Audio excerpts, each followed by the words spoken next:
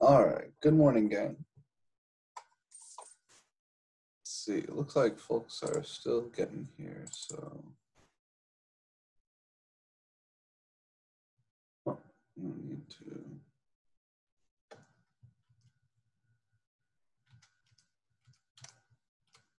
There we go. QCam.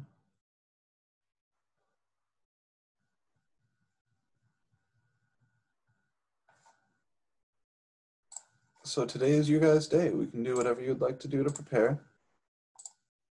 I imagine that means we'd like to solve.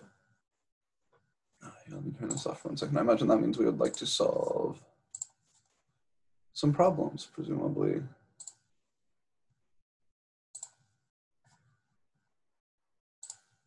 From the homework or from the study guide. So what would you guys like to look at? You can type into the chat. You know, homework 5, problem this.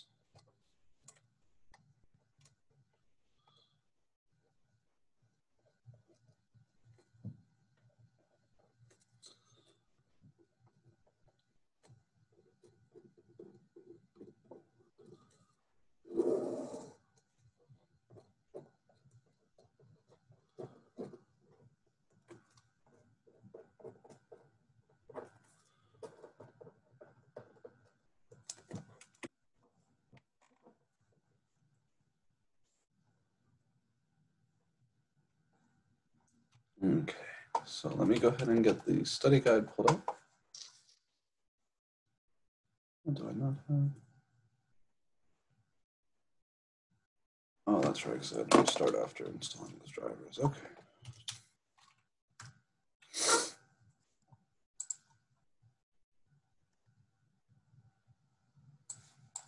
Okay. Let's keep those coming in, because ideally I'd like to do them in the order that they live in the homework, because those concepts kind of progress and build one on top of the other. If there are any questions from before the study guide, I would like to do those before getting to the study guide questions.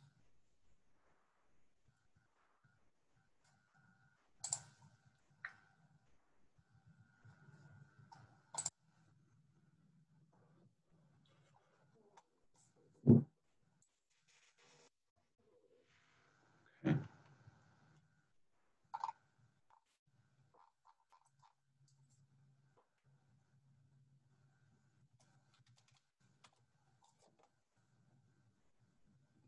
Number 4 from homework 3 was requested. I'm going to begin there.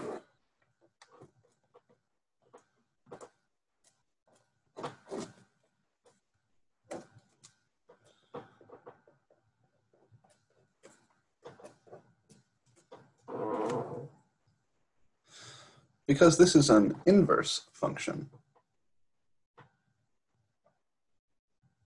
Sine inverse, arctan, cosine inverse, natural logs. All of those functions which are defined to be the inverse of some other function. We saw how to integrate all of those back when we were learning integration by parts. So the inverse cosine function, this is something we're going to attack with IBP. Which means we need to choose U and dV. And thankfully, this, like most integration by parts problems, we can use our Lipet rule to help us choose. I don't have any logarithms, but I do have an inverse function, which means I'm going to pick that to be U and everything else to be dV.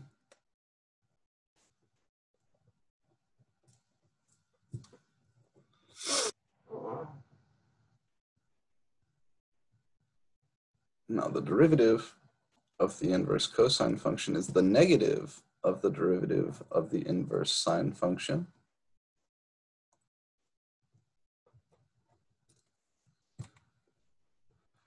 And the integral of dx is just x. So here's what my little IVP table looks like.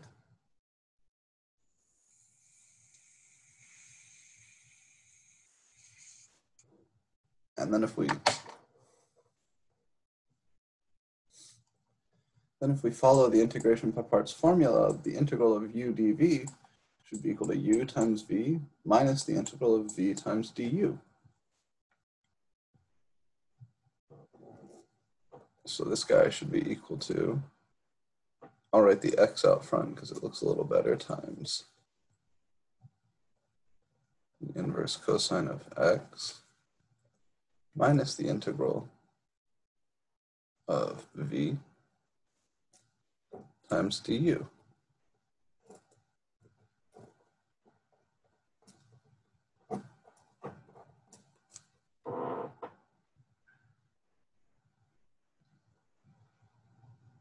I think it's a good thing that we're reaching back a little bit because these are things that people have had some time to forget. So my next move would be to just play around algebraically inside the integral a little bit. I'll leave the x cos inverse x alone. Change the minus to a plus. And then I think this is probably the easiest way to think about that integral. Because the move in the remaining integral there is going to be to do, oh, she twisted this. It's going to be to do some u substitution.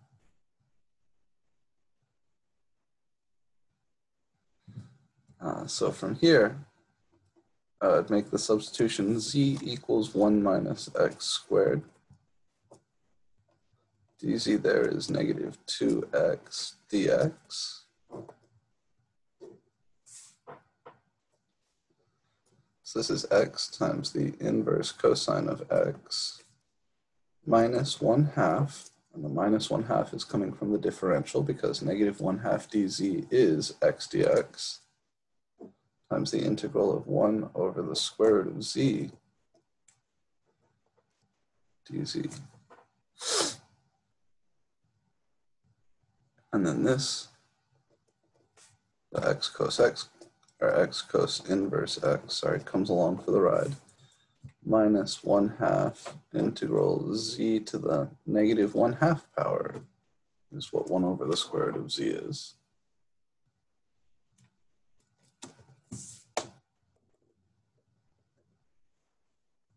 And when I integrate z to the negative 1/2 power, I'll get z to the 1/2 divided by 1/2.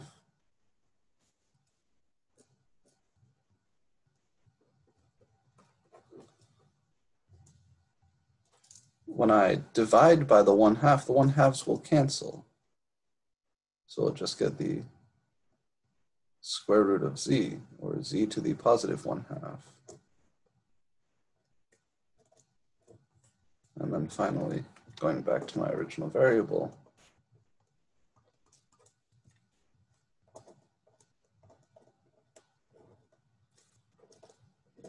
I get this.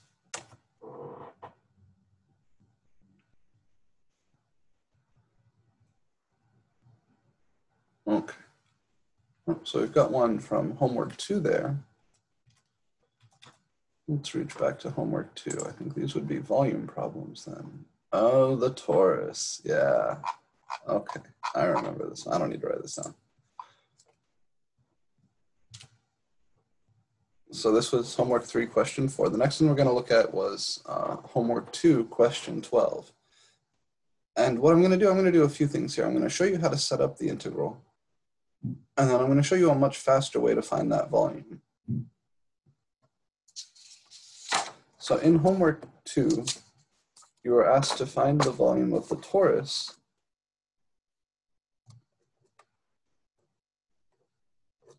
using the method of cylindrical shells. Let's see if I can draw a decent torus here. There she is. So we're told that the radius of the circular cross section here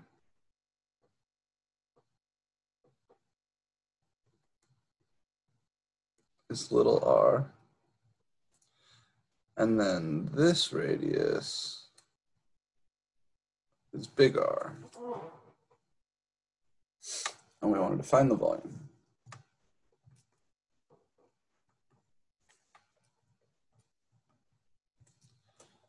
using cylindrical shells.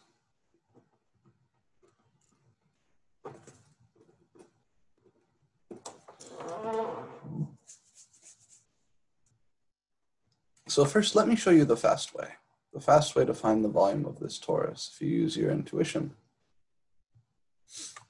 Think of this as like a rubbery donut, a donut that you can move around, a donut that you can like squish and stretch and deflect. I'm going to move it in ways that don't change the volume.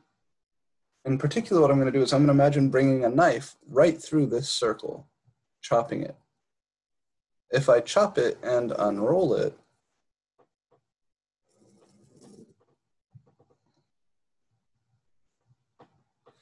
then I'll get like a tube.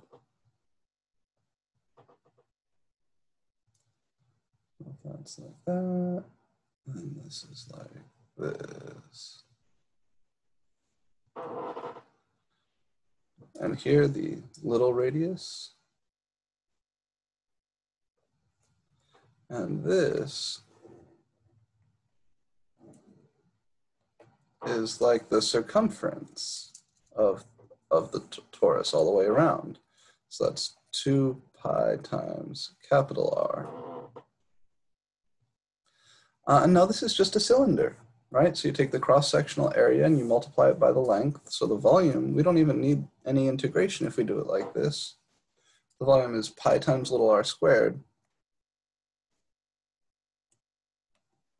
times this length, which is 2 pi r. 2 pi times capital R. So you get 2 pi squared little r squared big R. That's the fast way to find the volume. But the question here asked you to do this using the method of cylindrical shells. And I remember working this problem. It's a doozy to do with cylindrical shells. It's not terribly hard to set up the integral, but then the integral itself has a piece that looks like it requires trig sub. And at the time, you guys didn't even know what trig sub was. So certainly you weren't about to do that. So what I'm going to do here is show you a way to interpret the hard part of the resulting integral from cylindrical shells geometrically, not as this volume, but as something else that you know. And that will allow you to resolve the shells integral. So, or by cylindrical shells.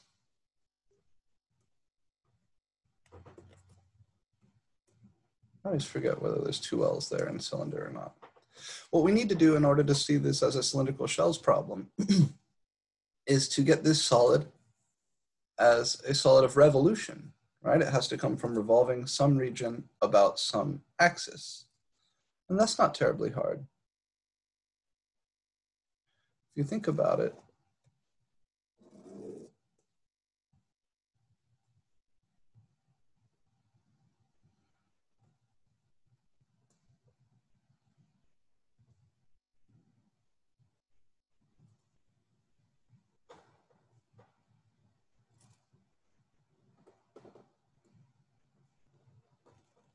a little bit, you'll realize that the torus comes from revolving a circle of radius little r that is centered a distance big R away from some axis about that axis. So if I put the center of the circle here at capital R comma 0, and I revolve around the y-axis, this will generate the torus, right? If this is my region that I'm revolving, and I rotate it about this axis, about the y-axis, as long as I'm centered cap R away over here, and the radius of this little circle is little r, that will generate this object.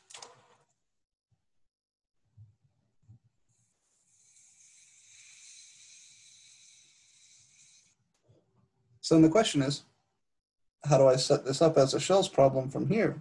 It's not too bad. I need the equation for this guy though. So remember that the equation of a circle centered at A comma B of radius r is y minus b squared plus x minus a squared equals r squared. So this circle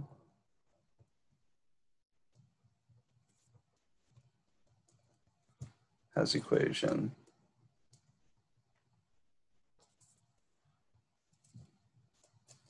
y squared plus x minus cap r squared equals little r squared.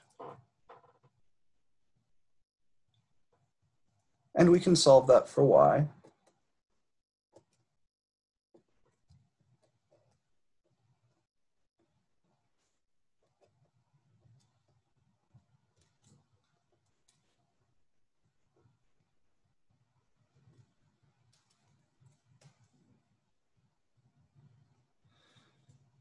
And what you really get here, when you take that plus and minus from the square root, you solve for y, you're getting the equation of the upper semicircle, that's the plus, and the equation of the lower semicircle, that's the minus.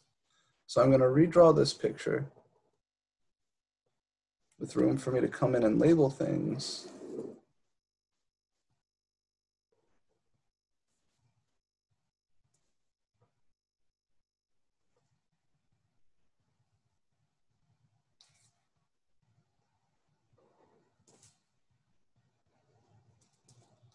So forgive my bad art.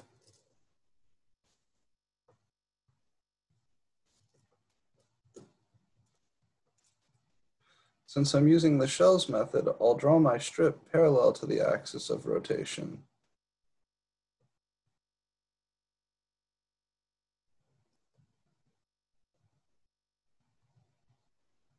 Looking like this.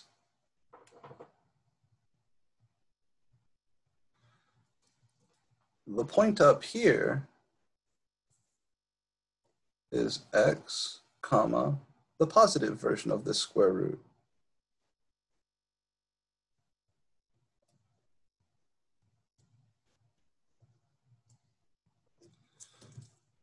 And the point down here is x, comma, the negative version of that square root.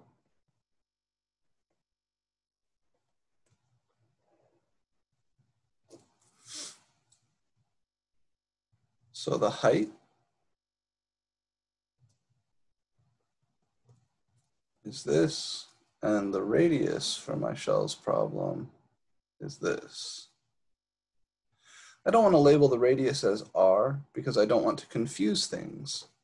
We already have two r symbols floating around, so I don't even have a free instance of the symbol r to use. But this distance right here, the thing that is the radius of my cylindrical shell, that's x, because the x coordinate here is x, the x coordinate here is 0. And h is this y value minus this y value. Well, that's this minus this negative, that's 2 copies of the square root of little r squared minus x minus big R squared.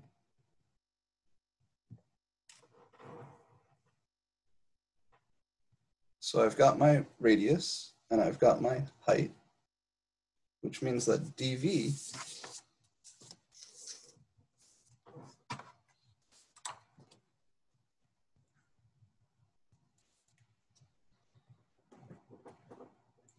is 2 pi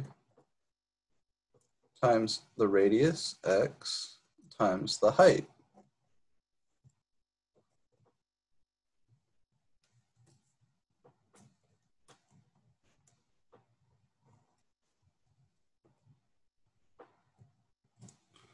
Times the thickness of the strip there. X minus r squared. Okay.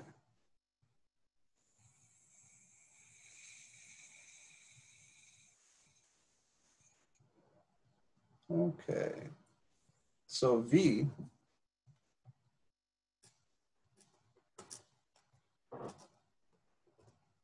is going to be the integral from whatever this x value is to whatever this x value is of dv.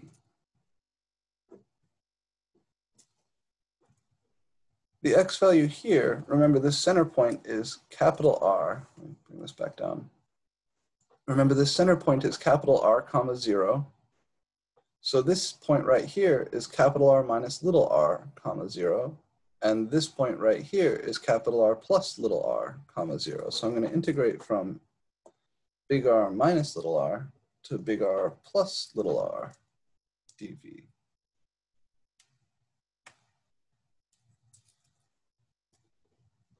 Which is the integral from big R minus little r to big R plus little r 2 pi x, oh, I should say 4 pi x, I'll just write it like this for now, times 2 times the square root of little r squared minus x minus big R squared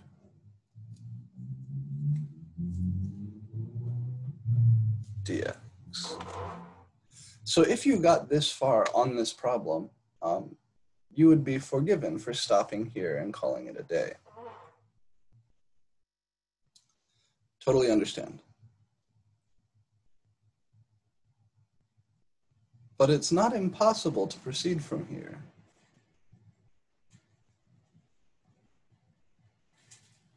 It's just not easy. I'll pop out my constants. So I've got a 2 and a 2 pi, so I can bring out a 4 pi. Integral from cap r minus little r to cap r plus little r. X times this square root.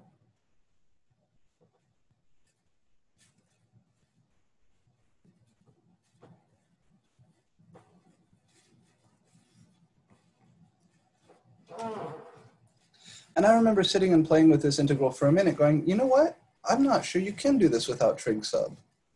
At first glance, I was thinking, oh, well, this x will allow me to substitute for the quadratic portion under the square root, and it's just a straight u sub integral, but that's not true. No matter how you try and make that happen, you're going to end up with a little piece that does look inevitably trig subby.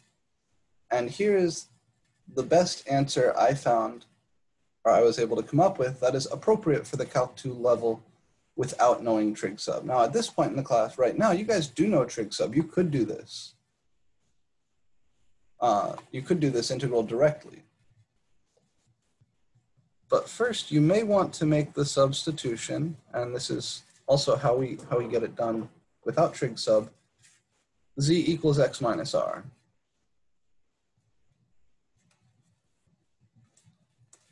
dz is just dx. It's an easy substitution to make happen. Your bounds are going to change. Your lower bound, cap r minus little r, if x is equal to cap r minus little r, then z is equal to cap r minus little r minus cap r, which is just minus little r. And similarly, cap r plus little r goes to plus little r. You'll have 4 pi integral minus little r to plus little r. This x is now going to be z plus r. And this square root is now going to be little r squared minus z squared. And dx is dz. And you might be saying, well, John, this still looks like trig sub. And you're right about part of it. I can distribute the z minus r, split the integral up into 2 pieces. One of those pieces can be handled as a trigonometric substitution if you wanted to, but another one can be handled by u sub. And the piece that appears to be trig subby can actually be done a different way. So here first is the u sub piece. I'll have z times my square root of r squared minus z squared dz. This is an integral that we did back in section 5.5. This is a u sub problem. And then we would have plus 4 pi r integral negative little r to big positive little r, square root of little r squared minus z squared. This is the piece that appears to be only doable by a trig sub. But that's not the case. So just to be clear, this piece is not too bad. This piece is another regular u sub or z sub. This piece, if you were jumping in using analytic methods only, would require trig sub. But there's a way to interpret this integral geometrically that will save you from the substitution. And I think that's what the author of the textbook intended. If you go back to your Calc 1 problems, if you go back to section 5.1 where you introduce the definite integral, they gave you integrals like this and said evaluate the integral by drawing a picture and then using geometry to figure out the area that the integral represents. That will get you through this one. This one's going to be a u sub. So here u is r squared minus z squared. Du is negative 2 dz. My bounds will change. When u is equal to negative little r, when z is equal to negative little r, u will be r squared minus negative r squared. So here, I'll write it out because it's a little complicated. Z equals negative r leads to u equals little r squared minus negative little r squared. And when z is equal to positive little r, u is equal to r squared minus r squared. Both of these, let's see, what do we get here? It shouldn't be the same.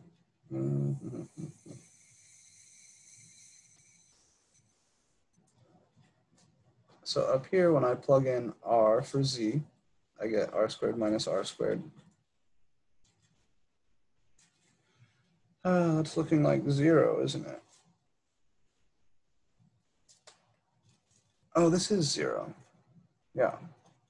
Both of these are 0. Okay. Over here, I have to think of, so this first piece becomes the integral from 0 to 0. That integral is going to be 0. This piece, we have to interpret this geometrically.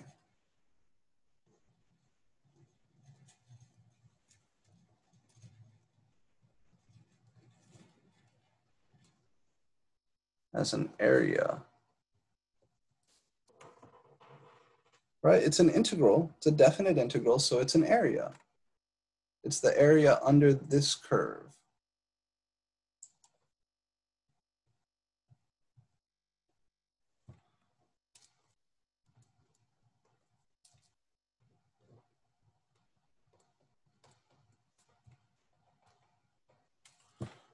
Z equals negative r to z equals positive r. The graph of f of z equals r squared minus z squared, that's an upper semicircle centered at the origin. Holy shit. All right, it's an upper semicircle. Take my word on it, centered at the origin. The radius is little r.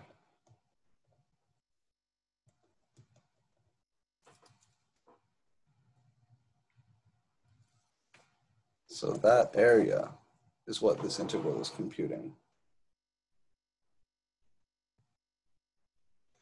which is half the area of the circle of radius little r. That's 1/2 times pi r squared.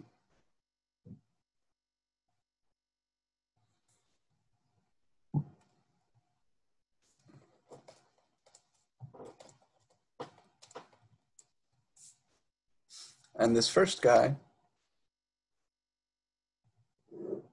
he becomes 4 pi integral 0 to 0. Z dz is negative 1/2 du, so I'll put my negative 1/2 right here.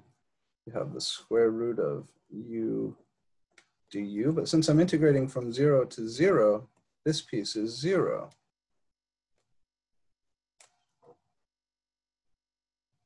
So altogether, I get 0 plus 4 pi cap r times 1/2 pi little r squared. So altogether, v is equal to 4 pi times 0 plus 4 pi cap r times 1/2 pi little r squared. 4 times 1/2 is 2. Pi times pi is pi squared. Little r squared cap r, which is what we found when we did this the easy way. So this is correct. I agree that this is not an easy problem. I think one person brought this by my office hours, and then one other person emailed me about it, and probably pretty much everybody else put it into Symbolab or something and didn't tell me, which is a little bit disheartening, but also a little bit understandable. It's a hard problem. Back when we were working this in section 6.3, you should have been able to get to here. If you got to here and then gave up, I understand. But we should have been able to get to here because this isn't terribly hard, right? This was a fairly straightforward cylindrical shell setup. You had to understand the torus as a solid of revolution, understand that the torus comes from revolving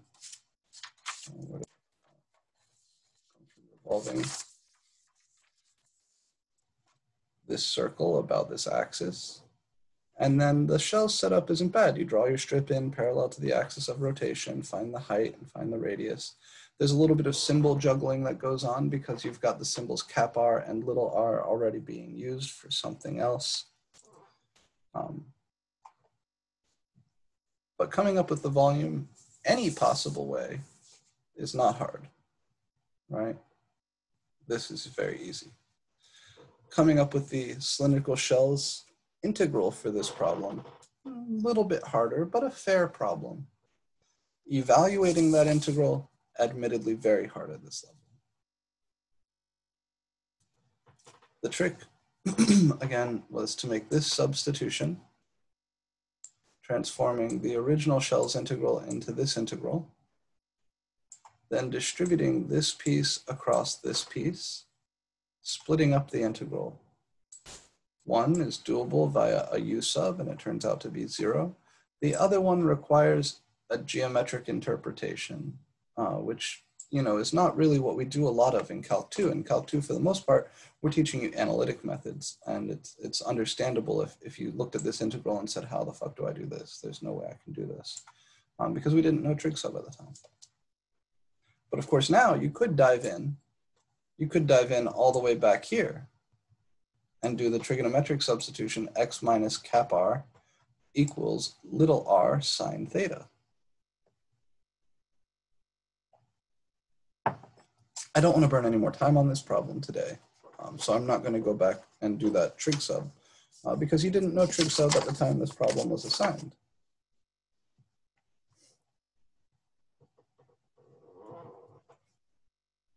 So let's move to the next problem that was requested. I think I saw something from homework 3. Yeah, number 11 from homework 3.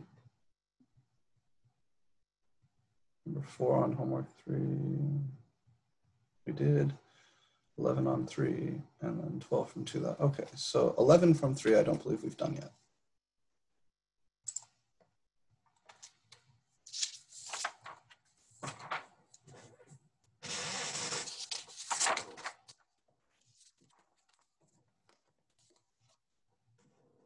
Integral 0 to 2 pi x sine x cos x.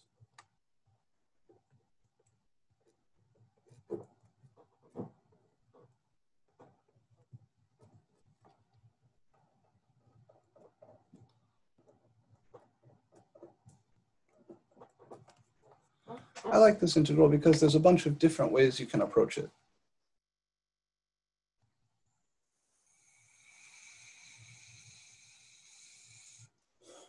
You've got a product of 3 different functions there.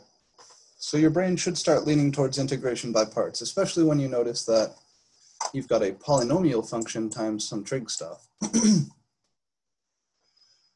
If I were to follow the Lipet rule, logs no, inverse functions no, polynomial function, yeah, then I should run IBP right away with this equal to u and everything else equal to dv.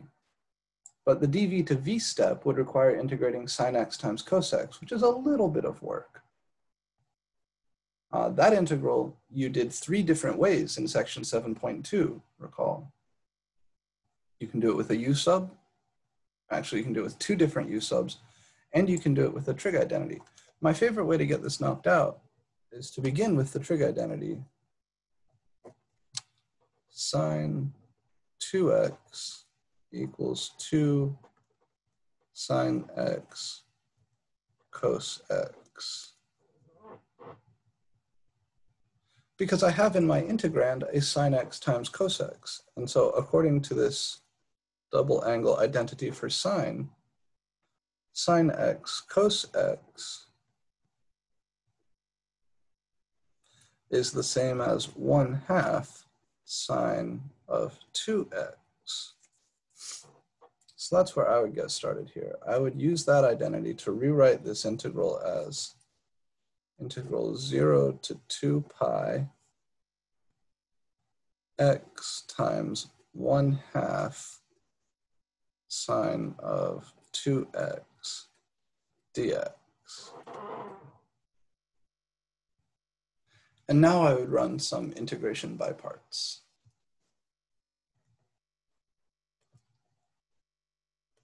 Following the Lipet rule, I'm going to let u be x and dv be 1/2 sine of 2x dx.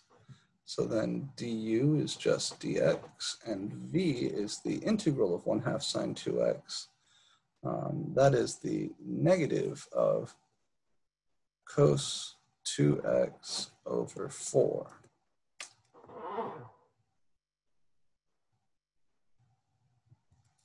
So there's my IBP.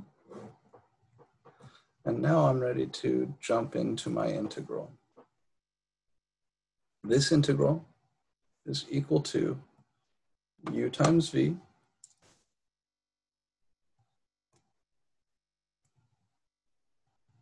So I'll write that as negative x cos 2x over 4.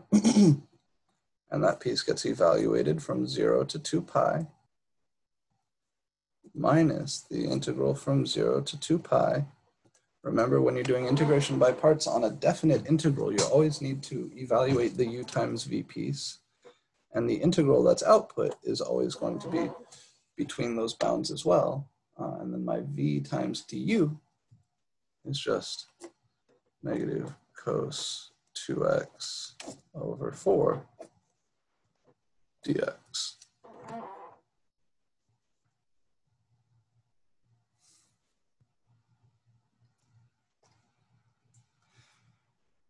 Before proceeding, we should evaluate this chunk. That way we don't have to keep writing it again and again. When I plug in 0, the x here will make everything 0. When I plug in 2 pi, I'll have negative 2 pi times the cosine of 4 pi. The cosine of 4 pi is 1, so this is negative 2 pi over 4.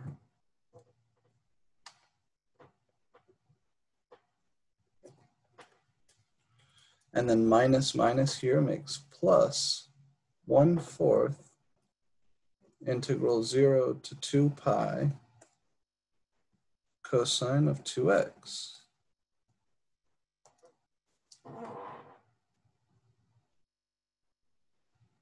And then the integral of cos 2x, that's not terribly hard.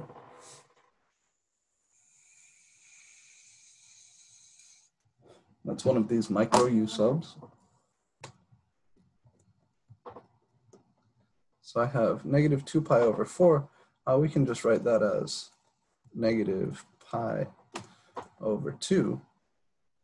And then plus 1/4 sine 2x over 2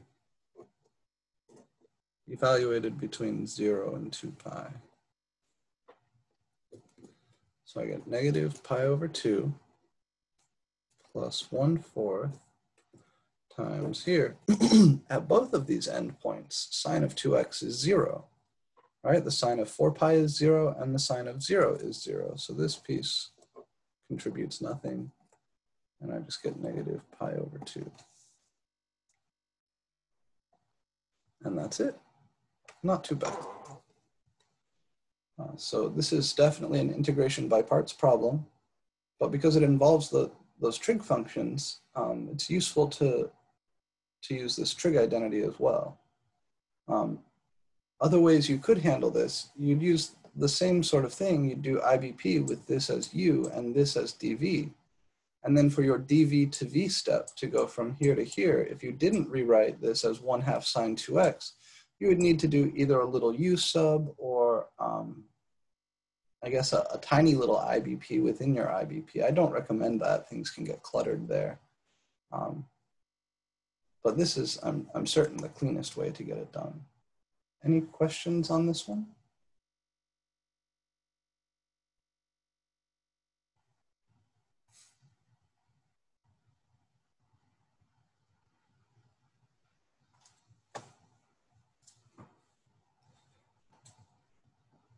Okay. So that leaves number 2 from the study guide.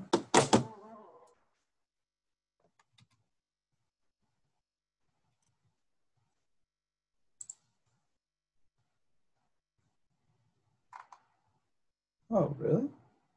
Okay. So this could be done a number of different ways. I don't want to solve the exact problem that's there because, again, the idea of the study guide is for me to see what you know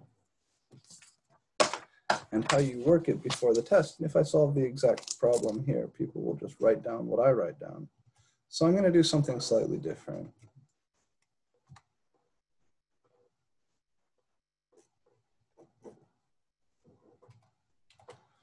I'm going to find the volume, blah, blah, blah. Here I'll use y equals x to the 5th, y equals 0, x equals 0, and we'll rotate about the line x equals 1.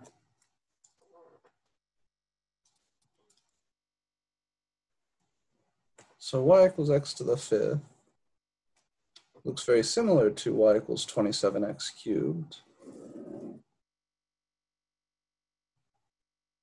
It's a flattened down version of that sort of polynomial shape. This on this side.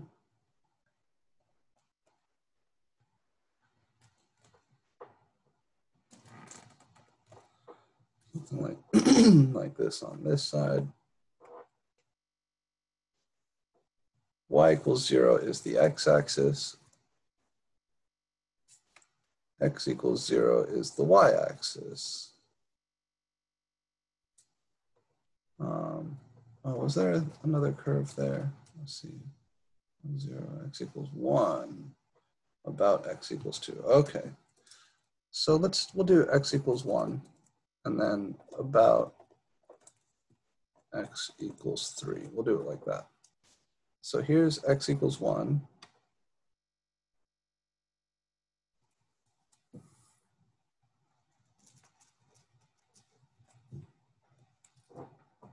Remember, x equals a constant is always a vertical line.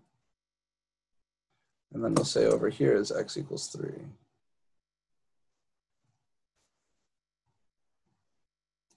So the key to all these volume problems is drawing a good picture. Your graphing skills have to be there. So my region is this region.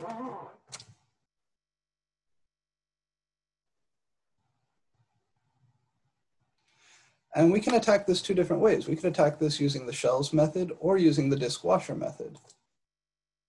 because everything is given to me as a function of x, in particular this curve, y equals x to the fifth is given to me as a function of x, I would like to use whichever method will allow me to set up a dx integral.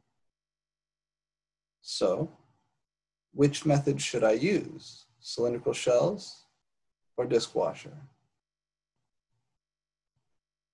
Anybody besides Margaret have a guess? I'd just like to get a feel for how comfortable everybody else is.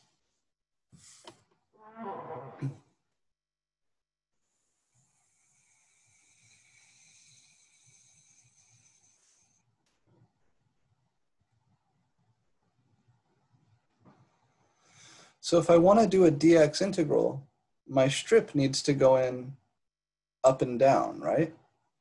That way its thickness is a dx thickness. Since my axis of rotation is a vertical line, the strip going in up and down would mean drawing the strip parallel to that axis of rotation, which would mean using the shells method. And if I wanted to use the disk washer method, then I would draw my strip in perpendicular to the axis of rotation, like this blue box. And because I want to do a dx integral, I would use the shells method.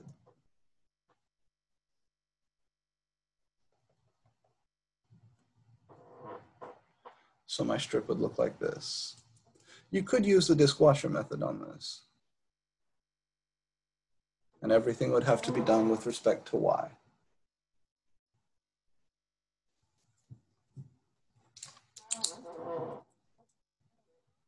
The height is here. And the radius is the distance always from the axis of rotation to the strip.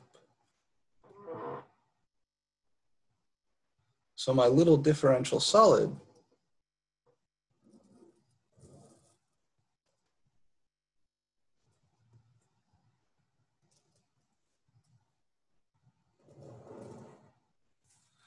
would look like this.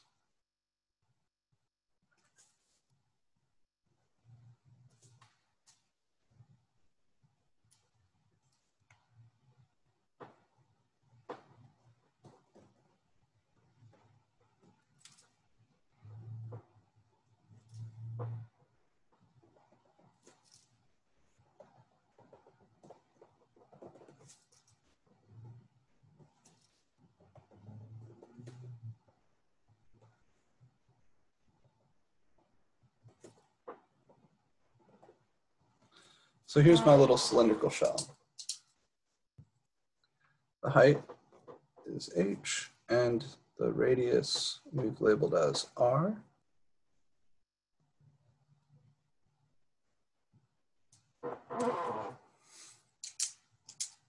Yeah, there's nothing wrong with doing the disk washer method here. It's just, I think, a little bit harder. It just takes a little bit more time. So remember, if we cut and unroll this guy, we can find that the volume of that cylindrical shell is 2 pi rh dx, because the thickness of this wall here is dx.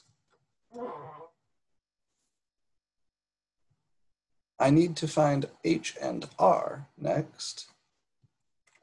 To find h, I characterize this point along the curve y equals x to the fifth. It is x comma x to the 5. Because the graph y equals f of x is always the points x comma f of x, which means that the height here is the y value at the top of the strip minus the y value at the bottom of the strip. The bottom of the strip rests on the x-axis, so the y value there is 0. So h is x to the 5 minus 0, or just x to the 5. What is r?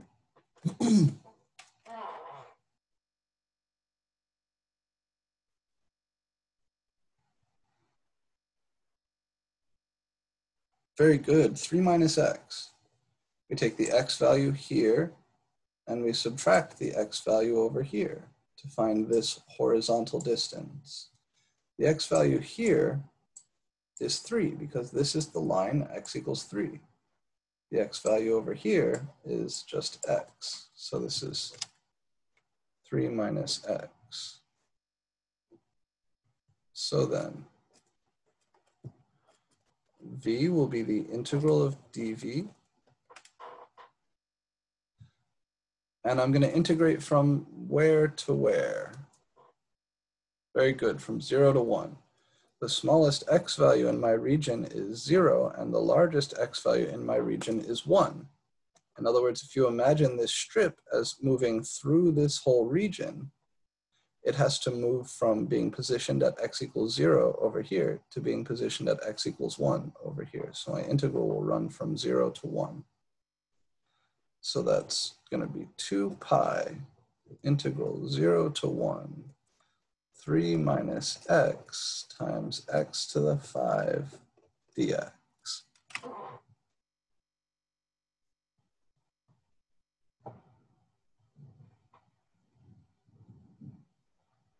And from here, things are easy. This is definitely an integral I could have given you in Calc 1. You distribute the x to the 5.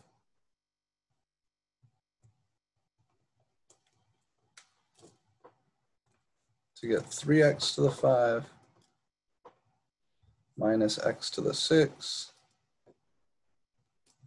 and then apply your power rule. So that'll be 2 pi times. An antiderivative for x to the 5 is x to the 6 over 6. So you have 3 times x to the 6 over 6. The 3 and the 6 play together, and you get x to the 6 over 2 minus power rule on x to the 6 gives me x to the 7 over 7. And this is what gets evaluated between 0 and 1.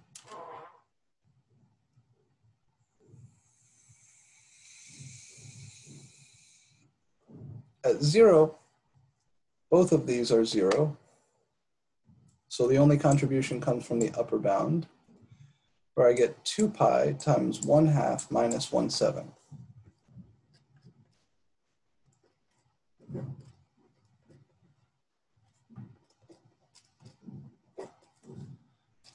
Which is 2 pi times, my common denominator here would be 2 times 7 is 14. So this would be 7/14 minus 2/14. 7 minus 2 is 5/14. And then the 2 and the 14 can play together. I can cancel this 2 into that 14, and I get 5 pi over 7.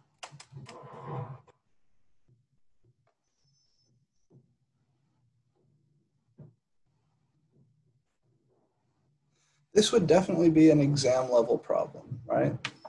This would definitely be a problem of the sort you could find on the test. If you remember, you may want to go back and rewatch some of the lecture videos when we talked about these. There is a particular volume problem or type of volume problem that I'd like to put on exam 1, and you may want to ready yourself. I'll say just this: make sure you know your graphs, the fundamental ones, not just polynomials, but sine, cosine, logs, and exponentials also.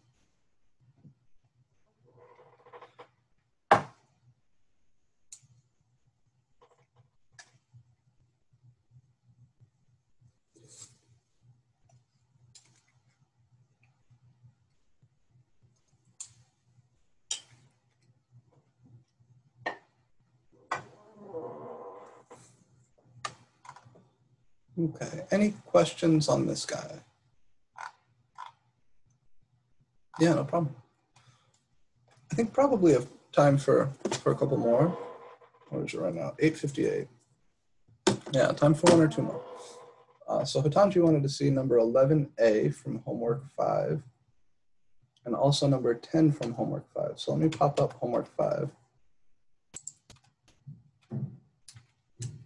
Just go straight to it.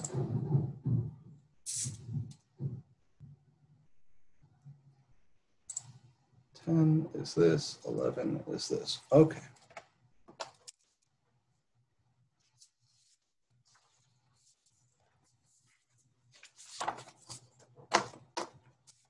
10 is another volume problem, so we can take a look at that.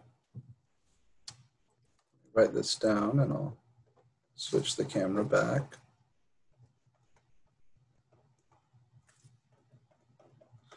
In case I don't get time for it, number 11 just wants the PFD setup.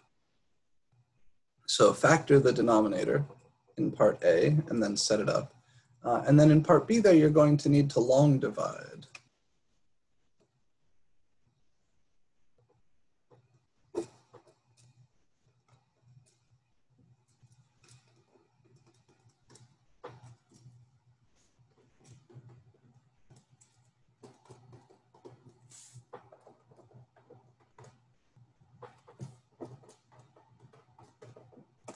All right. So here's number 10.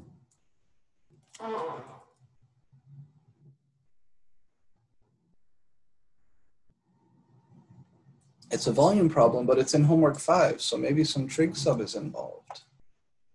I need to know how to graph 9 over x squared plus 9.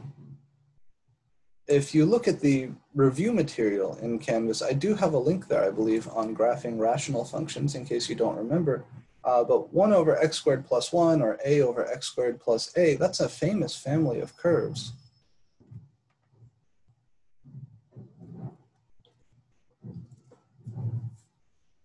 Oh, it's nice and big. You know that it has horizontal asymptote y equals 0 because the degree of the bottom is 2 and the degree of the top is 1. The only time x shows up anywhere, it is squared, so you know the function is even. And the y-intercept is 0, 9 over 9. That's 0, 1. And that turns out to be a max for this function. This function looks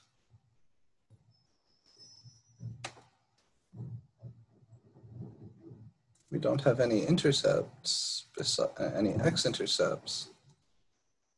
So we end up with something like this. And classic Calc 1 problem is to find the inflection points.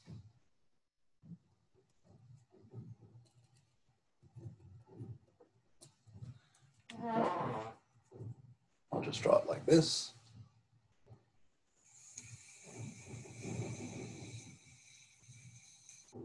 Y equals 0 again is the x-axis. X equals 0 is the y-axis.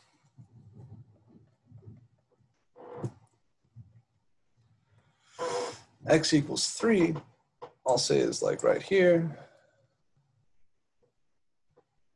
Let's move it out a little bit and say this is x equals 3.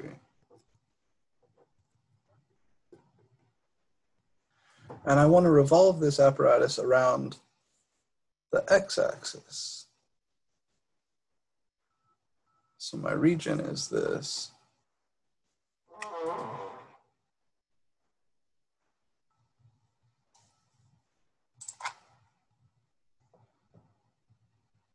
In this case, I would say you really should use the disk washer method.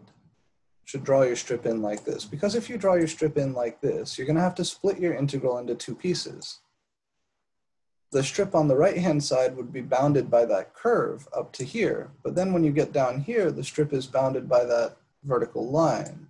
So you would have to handle those 2 bits separately. So I think the most natural thing to do here is to draw your strip in perpendicular to the axis of rotation and make use of the disk washer method. That also has the advantage of, again, leaving the variable x. I don't have to invert that function, although that wouldn't be terribly hard to do. Okay. If I revolve just that strip about that axis, I'll get a little differential solid that looks like a disk. Remember here, my axis of rotation is the x-axis. So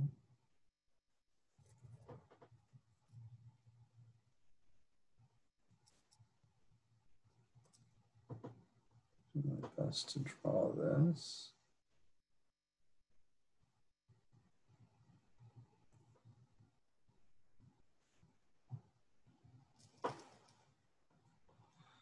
something like that.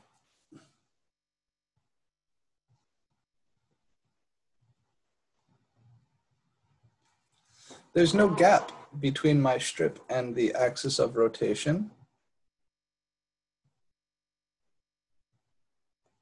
So it's just a disk, not a washer. In other words, little r here is 0.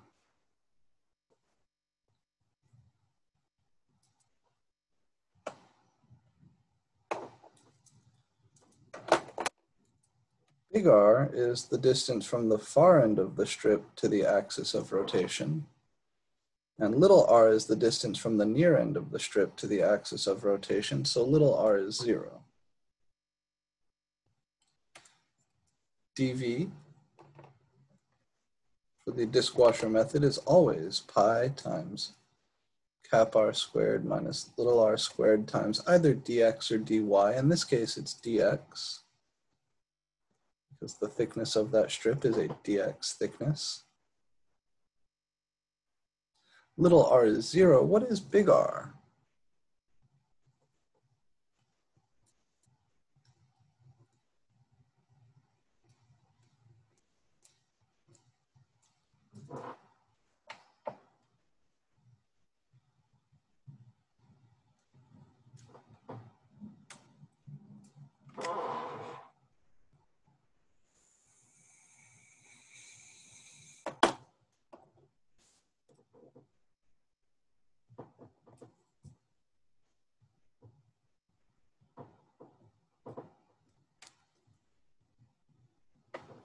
Yeah, big R in this case is 9 over x squared plus 9. It's this function.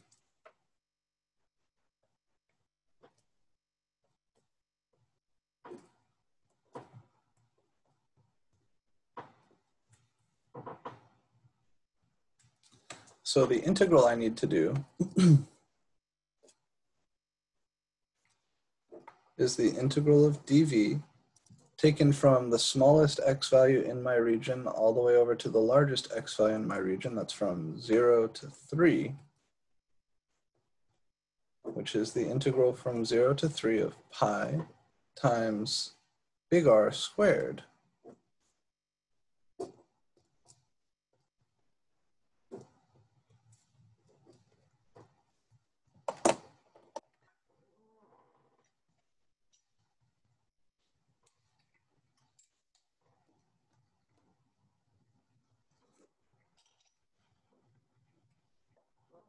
And this we do with a tangent substitution.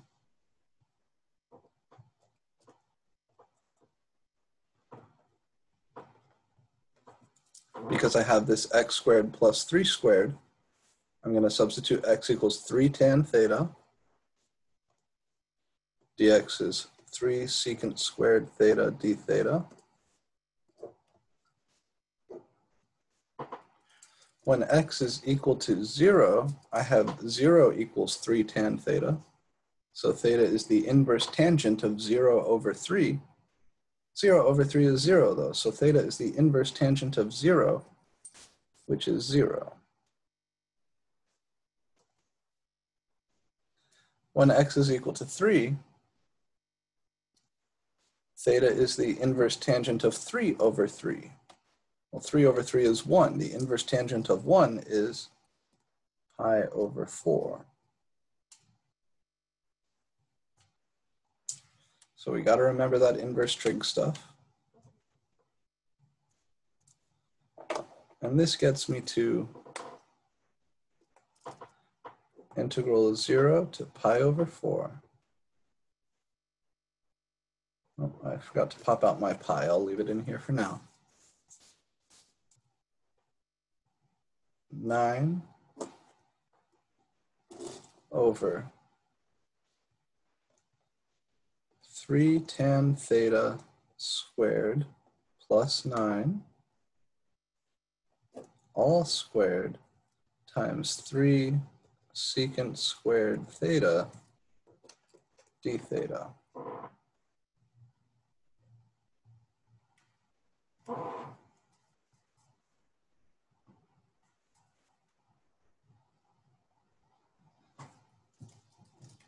Which is pi integral 0 to pi over 4, 9 over 9 tan squared theta plus 9 quantity squared times 3 secant squared theta d theta. Everybody with me so far?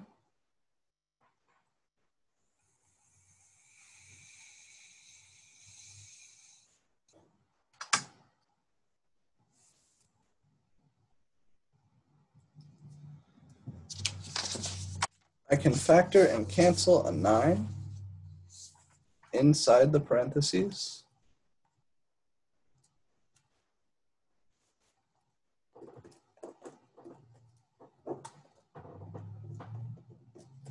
I'll write it out.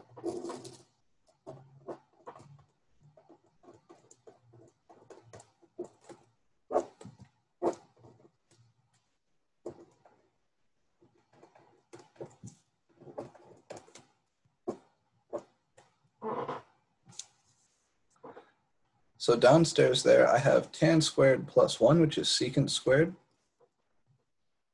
I'm going to pop this 3 out because now I know what's happening with my constants. So I have 3 pi integral 0 to pi over 4, 1 over secant squared theta squared times secant squared theta.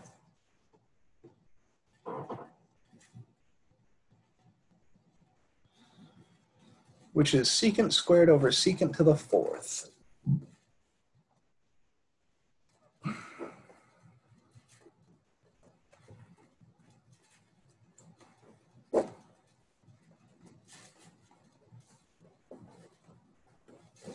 And that's 3 pi integral 0 to pi over 4. Cancel 2 of the secants, you get 2 secants left downstairs. 1 over secant squared is cos squared theta d theta. And from here, the problem isn't bad. You know how to integrate cosine squared. That's a sine cosine integral where the powers are all even, so we need to use half angle identities.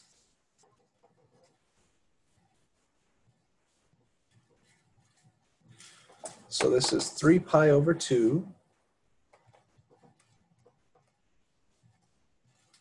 integral 0 to pi over 4, 1 plus cos 2 theta d theta.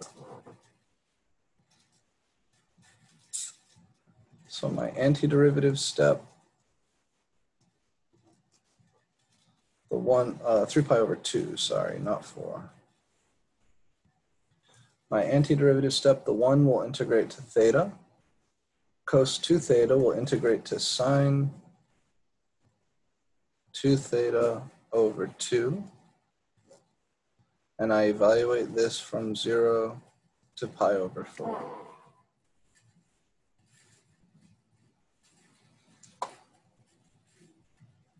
At 0, everything is 0. At pi over 4, I get 3 pi over 2 times pi over 4 plus the sine of 2 times pi over 4 is the sine of pi over 2 divided by 2, and the sine of pi over 2 is 1. So this is 3 pi over 2 times pi over 4 plus 1/2. And I would be perfectly happy with you leaving it like this.